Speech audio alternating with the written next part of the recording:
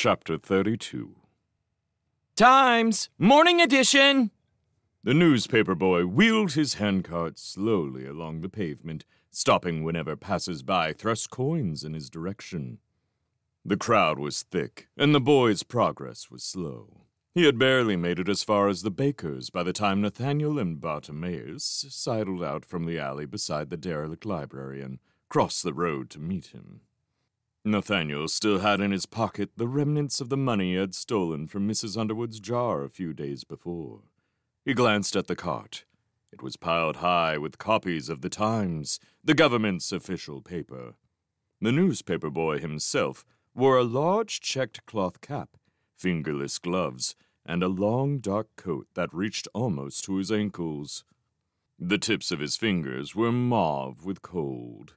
Every now and then, he roared out the same hoarse call. Times! Morning edition! Nathaniel had little experience of dealing with commoners. He hailed the boy in his deepest, most assertive voice. The Times. How much is it? 40 pence, kid. Coldly, Nathaniel handed over the change and received the newspaper in return. The paper boy glanced at him, first incuriously, and then with what seemed a sudden intense interest. Nathaniel made to pass on, but the boy addressed him. You look rough, chum, he said cheerily. Been out all night? No. Nathaniel adopted a stern expression, which he hoped would discourage further curiosity. It didn't work. Course you ain't, the paper boy said. And I wouldn't blame you for not admitting it if you had. But you ought to be careful with the curfew on. The police are sniffing about more than usual. What curfew's this? The genie asked. The boy's eyes widened. Where have you been, mate? After that disgraceful attack on Parliament, there's an 8 o'clock curfew each night this week. It won't do nothing, but the search spheres are out and the night police too. So you'll want to hole up somewhere before they find you and eat you. Looks to me like you struck lucky so far. Tell you what, I could find you a good place to shelter tonight, if you need it. It's a safe gaff, and the spot to go. He paused, looked up and down the street, and lowered his voice. If you've got anything you might want to sell. Nathaniel looked at him blankly. Thank you. I haven't. The boy scratched the back of his head. Suit yourself. Well, can't hang about chatting. Some of us have got work to do. I'm off. He took up the poles of his handcart and moved away, but Nathaniel noticed him look back at them over his shoulder more than once. Strange, Bartimaeus said. What was that about? Nathaniel shrugged. He had already dismissed it from his mind. Go and get me some food and warmer clothes. I'll go back to the library and read this. Very well. Do try to keep out of trouble while I'm gone. The genie turned and headed off into the crowd. The article was on page 2, sandwiched between the Employment Ministry's monthly request for new apprentices and a short report from the Italian campaign. It was 3 columns in length. It noted with regret the deaths in a severe house fire of the Internal Affairs Minister, Arthur Underwood, and his wife, Martha. The blaze had started at approximately 10:15 p.m. and had only been fully extinguished by fire crews and emergency service magicians 3 hours later, by which time the whole building had been gutted. 2 neighboring houses had been badly affected, and their occupants evacuated to safety. The cause of the fire was unknown, but police were keen to interview Mr. Underwood's apprentice, John Mandrake, aged 12, whose body had not been recovered. Some confused reports had him being observed running from the scene. Mandrake was rumored to be of an unstable disposition. He was known to have assaulted several prominent magicians the year before, and the public was told to approach him with caution. Mr. Underwood's death, the article concluded, was a sad loss to the government. He had served his ministry ably all his life, and made many significant contributions, none of which the paper had space to describe. Sitting below the windows, Nathaniel let the paper drop. His head sank against his chest. He closed his eyes. Seeing in cold, clear print, the confirmation of what he already knew struck him like a fresh blow. He reeled with it, willing the tears to come, but his grief remained pent up, elusive. It was no good. He was too tired for anything. All he wanted to do was to sleep. A boot nudged him, not softly. He started and awoke. The genie stood over him, grinning. It carried a paper bag from which steam curled promisingly. Raw hunger overcame Nathaniel's dignity. He snatched the bag, almost spilling the polystyrene cup of coffee on his lap. To his relief, beneath the cup were two neatly packaged, grease-proof paper parcels, each containing a hot steak and salad sandwich. It seemed to Nathaniel that he had never eaten anything half as good in his entire life. In 2 straight minutes, both sandwiches were gone. In 2 straight minutes, both sandwiches were gone, and he sat nursing the coffee in his chilblained fingers, breathing heavily. "What an exhibition," the genie said. Nathaniel slurped the coffee. "How did you get this?" "Stole it.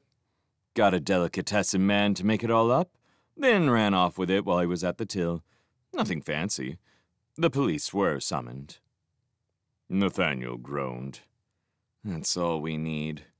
"Don't worry. They'll be looking for a tall, blonde woman in a fur coat. Speaking of which," it pointed to a small mound amid the debris of the floor, "you'll find some better clothing there. Coat, trousers, hat, and gloves. I hope they'll fit you. I picked the scrawniest sizes I could find." A few minutes later, Nathaniel was better fed, better clothed, and partially revived. He sat beside the fire and warmed himself. The genie crouched nearby, staring into the flames. "They think I did it." Nathaniel indicated the newspaper. "Well, what do you expect? Lovelace isn't going to come clean, is he?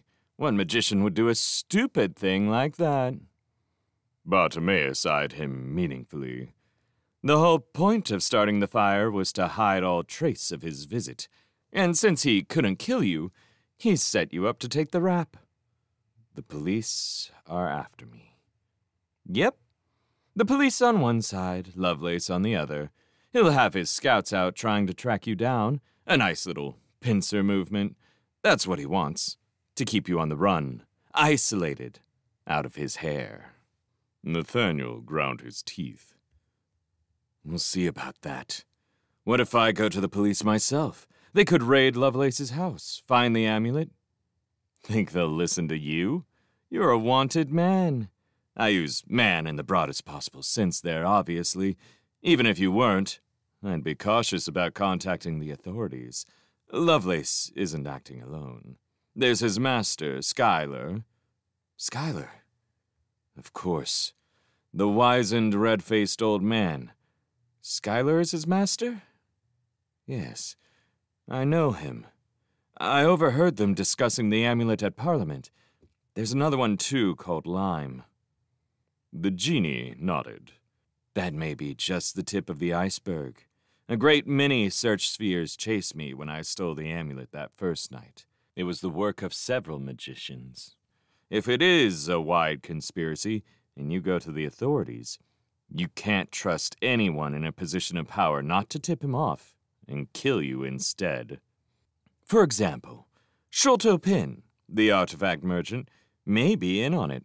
He is one of Lovelace's closest friends and, in fact, was having lunch with him only yesterday.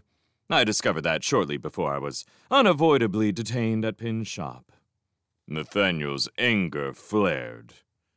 "You were far too reckless. I asked you to investigate Lovelace, not endanger me." Temper, temper. That's precisely what I was doing. It was at Pin's that I found out about the amulet. Lovelace had it taken from a government magician named Beacom, whose throat was cut by the thief. The government badly wants it back. I would have learned more, but an Afreet came calling and took me to the tower." "But You escaped. How? Well, that was the interesting thing. Bartimaeus went on. It was Lovelace himself who broke me out. He must have heard from Penn or someone that a genie of incredible virtuosity had been captured, and guessed at once that it was me, the stealer of his amulet. He sent his Jean, Farquhar, and Jabor in on a rescue bid, an extremely risky enterprise. Why do you think he did that? He wanted the amulet, of course. Exactly. And he needs to use it soon. He told us as much last night. Farquhar said the same thing. It's going to be used for something big in the next couple of days. Time is of the essence. A half-buried memory stirred in Nathaniel's mind. Someone at Parliament said that Lovelace was holding a ball or conference soon, at a place outside London. Yep, I learned that too. Lovelace has a wife, girlfriend, or acquaintance named Amanda. It is she who is hosting the conference at some hall or another. The Prime Minister will be attending. I saw this Amanda at Lovelace's house when I first stole the amulet. He was trying very hard to charm her, so she can't be his wife. I doubt they've known each other very long. Nathaniel pondered for a moment. I overheard Lovelace telling Schuyler that he wanted to cancel the conference. That was when he didn't have the amulet. Yes, but now he's got it again. Another surge of cold rage made Nathaniel's head spin. The Amulet of Samarkand. Did you discover its properties? Little more than I have always known. It has long had a reputation for being an item of great power. The shaman who made it was a potent magician indeed, far greater than any of your piffling crowd. His or her tribe had no books or parchments. Their knowledge was passed down by mouth and memory alone. Anyway, the amulet protects its wearer from magical attack. It is more or less as simple as that. It is not a talisman. It can't be used aggressively to kill your rivals. It only works protectively. All amulets... Nathaniel cut in sharply. Don't lecture me. I know what amulets do. Just checking.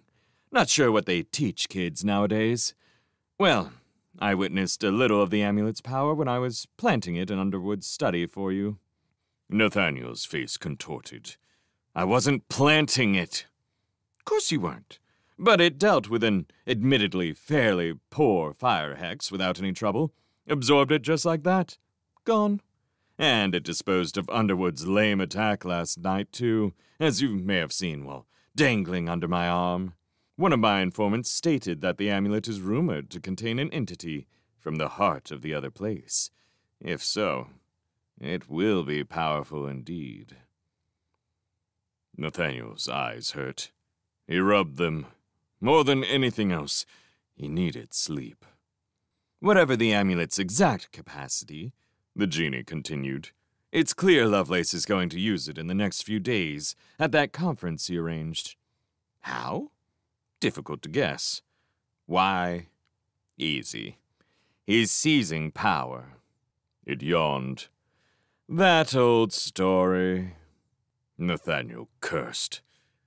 He's a renegade, a traitor. He's a normal magician. You're just the same. What? How dare you? Well, not yet, maybe. Give it a few years. The genie looked a little bored. So, what do you propose to do? A thought crossed Nathaniel's mind. I wonder, he said.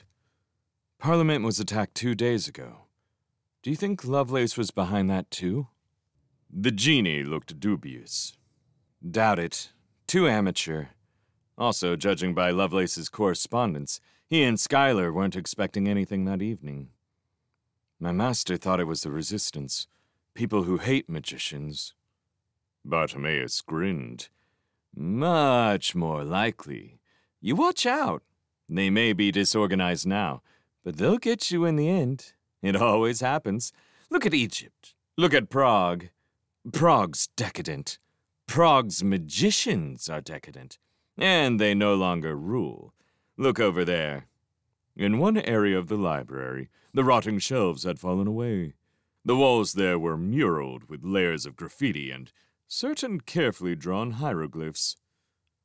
"Old Kingdom curses," Bartimaeus said. "You get a more informed class of delinquent round here. Death to the overlords, that big one says. That's you, natty boy, if I'm not much mistaken." Nathaniel ignored this. He was trying to organize his thoughts. "It's too dangerous to go to the authorities about Lovelace," he said slowly. "So there is only one alternative. I shall attend the conference myself and expose the plot there." The genie coughed meaningfully. "I thought we mentioned something about undue risk. Be careful. That idea sounds suicidal to me." "Not if we plan carefully. First, we need to know where and when the conference is taking place. That is going to be tricky. You will have to go out and discover this information for me." Nathaniel cursed. "But that will take time. If only I had some books in the proper instance, I could organize a troop of imps to spy on all the ministers at once. No, they would be hard to control. Or I could." The genie had picked up the newspaper and was flipping through it. "Or you could just read the information printed here." "What?" "Here, in the Parliament Circular. Listen. Wednesday, December the 2nd, Heddleham Hall. Amanda Cathcart hosts the annual Parliamentary Conference and Winter Ball. In attendance, amongst others, the Right Honourable Rupert Devereux, Angus Nash, Jessica Whitwell, Chloe Bascar, Tim Hildick, Sholto Penn, and other members of the elite level." Nathaniel snatched the paper and read it through. "Amanda Cathcart. That's got to be Lovelace's girlfriend. There's no doubt about it. This must be it. Pity we don't know where Heddleham Hall is. My scrying glass will find it." From his pocket, Nathaniel drew the bronze disc. Bartimaeus eyed it askance. "I doubt it. It's a duff piece if ever I saw one." "I made this." "Yes." Nathaniel passed his hand twice over the disc and muttered the invocation. At the third time of asking, the imp's face appeared, spinning as if on a roundabout. It raised an eyebrow in mild surprise. "Ain't you dead?" it said. "No." "Pity." "Stop spinning!" Nathaniel snarled. "I have a task for you."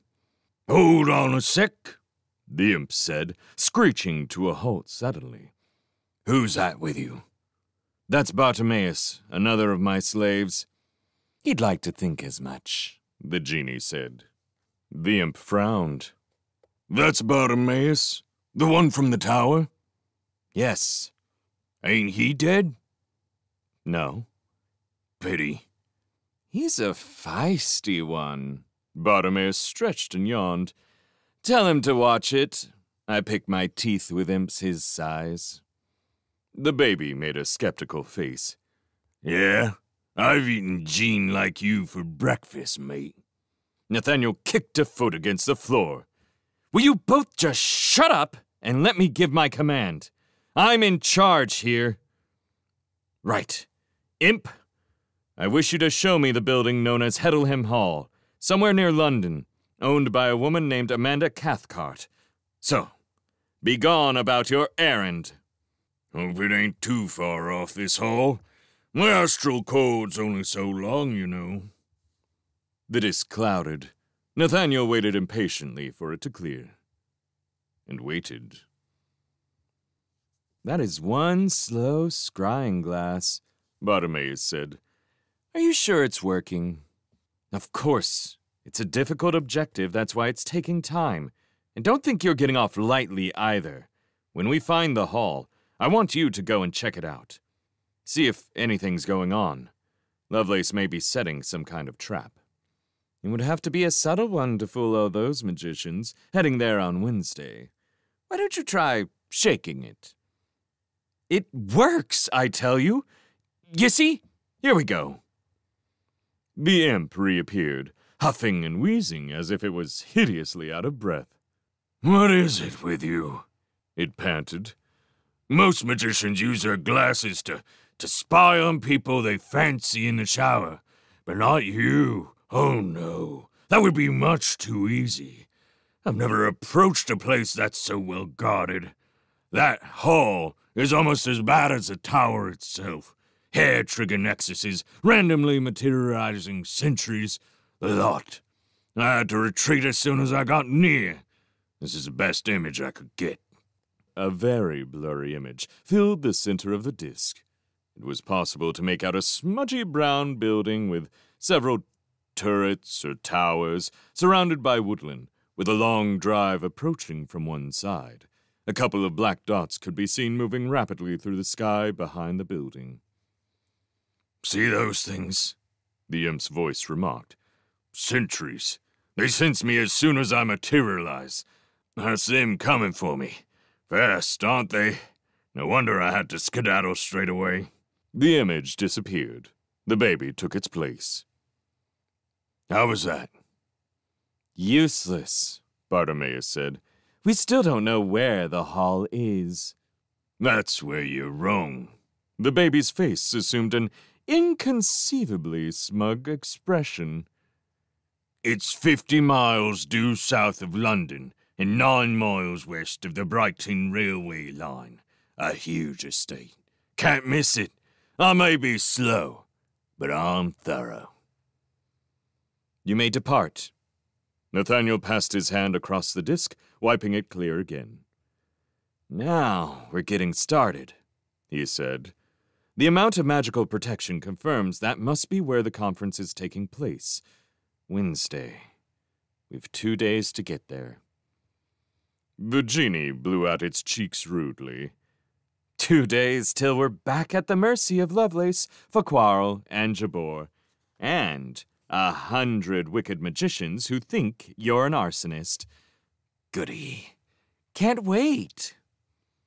Nathaniel's face hardened. We have an agreement, remember? All we need is proper planning. Go to Heddleham Hall now, get as close as you can, and find a way to get in. I shall wait for you here. I need to sleep. Humans really do have no stamina. Very well, I shall go. The genie rose. How long will it take you? A few hours. I'll be back before nightfall. There's a curfew on, and the spheres will be out, so don't leave this building. Stop telling me what to do. Just leave. Wait, before you go, how do I build up the fire? A few minutes later, the genie departed. Nathaniel lay down on the floor close to the crackling flames. His grief and guilt lay down with him, like shadows, but his weariness was stronger than both of them combined. In under a minute, he was asleep.